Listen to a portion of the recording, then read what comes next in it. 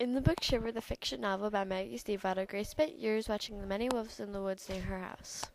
One wolf, her yellow-eyed wolf, watches back. He feels deeply familiar to her, but she doesn't know why. Sam has lived 2 lives.